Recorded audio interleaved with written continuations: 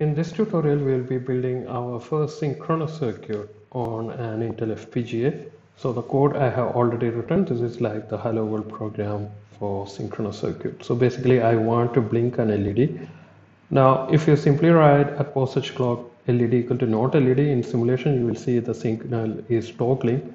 But if you really want to see a LED being toggled, you need a minimum duration for which it should turn on and it should turn off. So I have used the approach of counter here. Again, we already had a tutorial on it. Please go back and refer.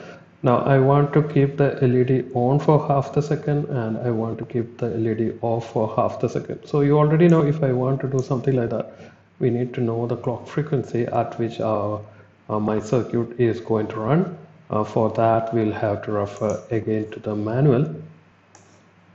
So if you again look at any FPGA board manual, there will be a section on clock. So we need to refer there. So if you check that section, you can see there are 4 clock signals coming to the FPGA. All of them are 50 megahertz. There are additional clocks going to specialized hardware blocks inside the FPGA that we are not worried at this moment. We are interested in the clock coming to the main FPGA fabric. So there are 4 of them. All of them are running at 50 megahertz. So that's why at the top I define like my clock frequency is 50 megahertz. The total period is 1 second. That means I'll be keeping it on for half second, off for half second. So all of those parameters I have given as tick defines. Now again remember these values, they are not calculated in the hardware during your circuit is running or something like that. No, all these are pre-calculated like the preprocessor directive in your compiler. Here Quartus will be pre-calculating all these values, means the width of the counter, the maximum value till which he should count all this information, and then he builds it. So let me first go and synthesize it. Now let him synthesize it. Meanwhile we can do something. So I already mentioned when you are looking at a Verilog code, you should be able to say what kind of hardware will be inferred by this particular description. So here you can see LED. I'm writing inside always block. That automatically means it is the output of some kind of flip-flop. So we have an LED here, and what is written here is if not reset, LED equal to 0. Okay, so I am using negative reset. Again, there is a reason for that. I'm planning to use the push buttons on the board, these ones, so one of them. So I'm planning to use this first button as my reset. So when I press it, I need a reset. When I release it, I need a normal operation. So again, you need to check what happens when you press the push button to decide whether you need positive logic or negative logic. So from the figure you can see if the button is not pressed, there is a pull-up resistor to VCC, so the input will be high. If it is not pressed, if you press it, it will be connected to ground, so the input will be low. So it will be better to write as negative reset, as I mentioned, because I need reset whenever I press it. So we have a additional chip sitting in between. This is basically for avoiding debouncing whenever you use a mechanical switch. So that's the reason I have written not of reset here. So LED is the output, and if reset is 0, LED is 0. So that can be implemented like if this flip-flop has a synchronous reset which is working on negative logic, we can directly connect it there. Then it is written LED is not LED if counter is 0.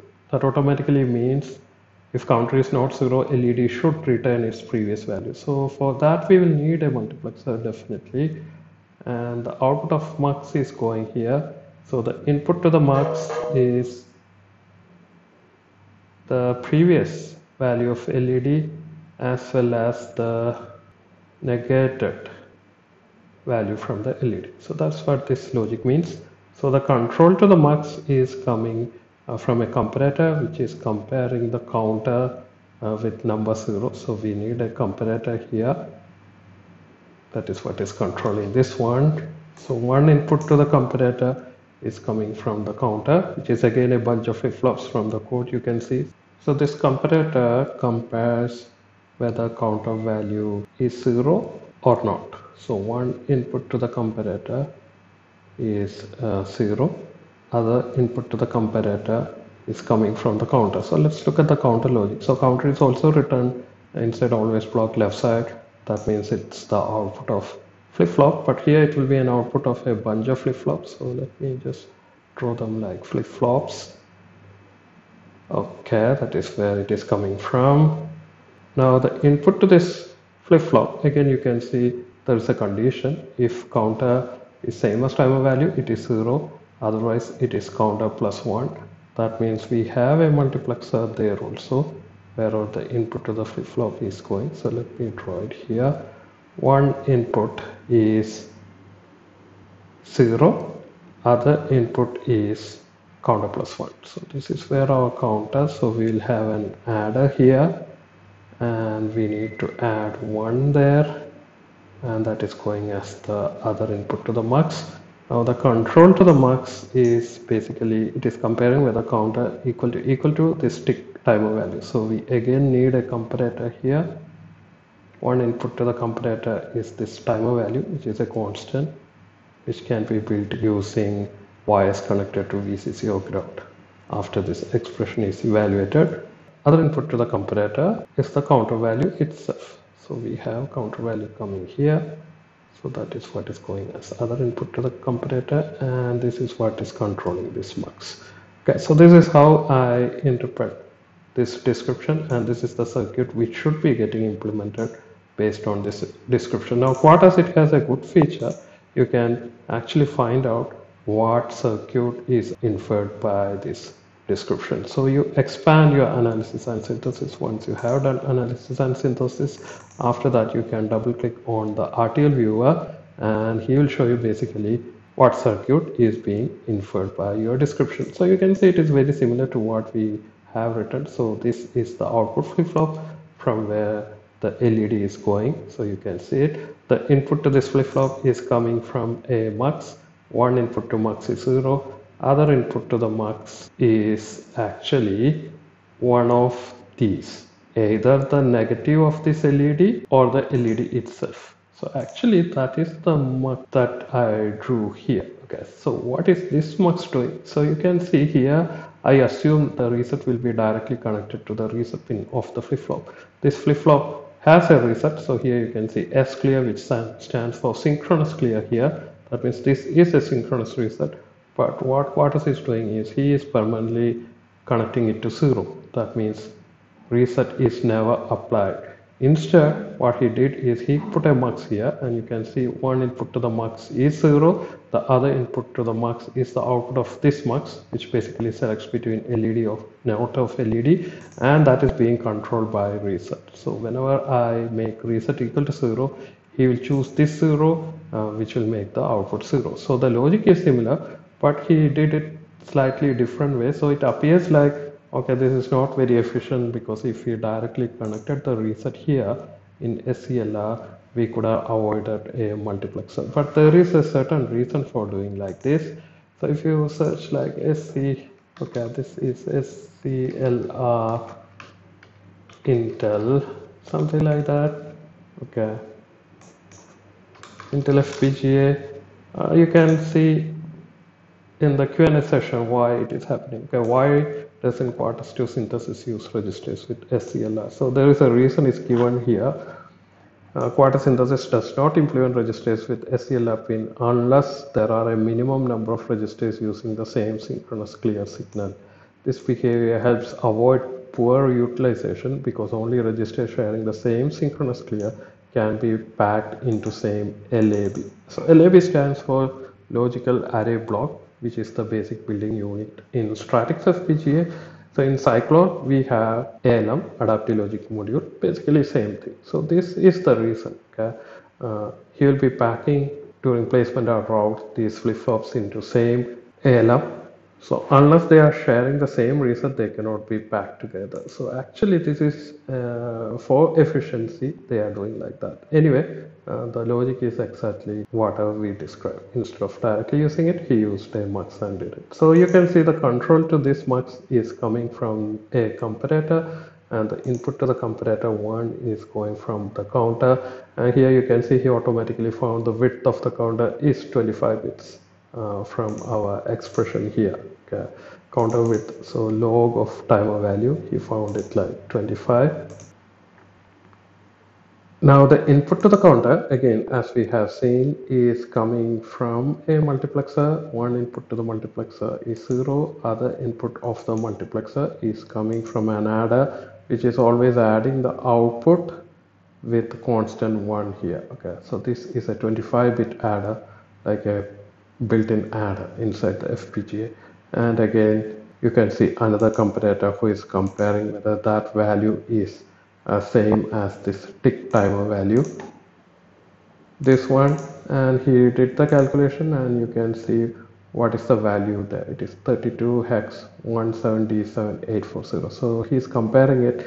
If they are same, he will choose 0, this one, otherwise he will choose the output. So it is exactly whatever we described. So for smaller circuits, this is a good feature. You can always come to this RTL netlist and find out how the tool is interpreting your description and whether it is matching with whatever you are trying to do. Now there is one more netlist viewer. Under that you can see technology map viewer. This is actually showing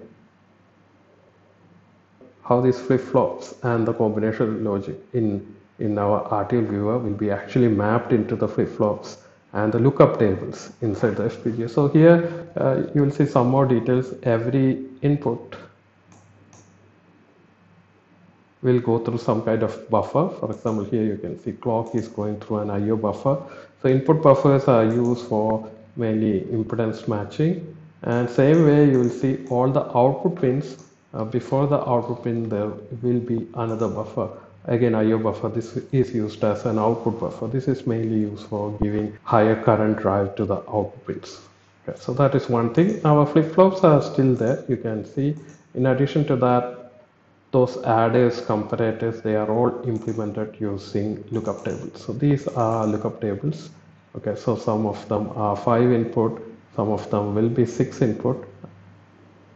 In the Cyclone devices, I think 6 is the maximum size of the LUT. So you will not see anything with more than 6 input, but anything less than 6 is also fine. So if it is more than 6 input LUT, again you will have to refer to my first video, which I linked in the previous video about the FPGA architecture, to really understand how a combination circuit is mapped into lookup table and how large combination circuits can be mapped by chaining multiple lookup tables. So that you can see here. Okay, so again these are all the flip-flops for the counter. There are, how many were there? There are 25 flip-flops. You can see this is the MS bit of that counter. So again, this is a good feature. Now if you have any state machine in your code, we haven't discussed FSM, we'll discuss for any state machine. He will automatically detect it and extract it. So under that case, it will be coming here. As of now it is empty because he couldn't find any state machine in your code. Now after that, as usual, you'll have to assign the pin. So we'll go to pin assignment. Here I have already done the assignment, so no big deal. Like last time, reset, you will have to assign to one of those push button. I am using pin AA14 from the manual. Same way LED, I am using V16. Now clock, again, if you look at the manual, the pins will be listed here. So you can see these are connected to pins AF14, AA16, Y26, K14. You can use any of them. All of them are getting 50 megahertz clock. Now when you assign clock to that pin, for example, I am using AF14 and this is AF14. You can see there is a special symbol on that pin. It is basically saying this pin is clock capable pin. So unless our LEDs and buttons, your general purpose input output, clocks cannot be connected to any pin of the FPGA. So there are dedicated clock capable pins. Clock should be connected only there. So that comes when you are actually building your own PCB. Whenever you are connecting a crystal or an external oscillator, that should be always connected to a clock capable pin, because these pins will be connected to the internal routing architecture of the FPGA, and clocks are special signals which has very high fan out, as well as it should have minimum skew. That's why they are routed separately and they are connected to these special pins. Again, you can see here the clock signals are coming as pairs. So this is actually capable of differential clock, but they haven't connected it in differential way. They have connected only to the positive edge. That is good enough. So we can have only positive clocks here. Okay. In this FPGA, but in high-end FPGA, in some cases you'll need differential clocks. In that case, okay, they will be connecting the differential clocks to a pair. So in that case also, whenever you are connecting differential, it should be connected to the same pairs which will be next to each other. You should not connect positive here, which is a positive pin for clock, and negative here. This is for a negative clock, but this guy is not his pair. These are pairs, and these are pairs, I guess. Again, you will have to look at the FPGA manual to find out which are the pairs. So we should do only like that. Okay, so once this is also done, remaining steps are exactly same. You can directly generate the programming file. After that, we can program and see whether the logic is really working or not. So here you can see the output once the program is put into the board.